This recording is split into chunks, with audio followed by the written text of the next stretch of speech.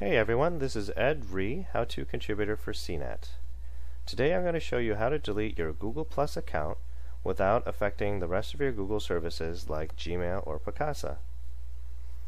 After you've logged in, click on Options, then Google Plus Settings, then click on Account Overview, and in the Services section below, click on the link next to Delete Profile and Social Features. Next, you'll want to click on the radio button next to Delete Google Plus Content, and that will show you all the details of that action. If everything looks good, click on the checkbox next to Required, and then click on the button that says Remove Selected Services.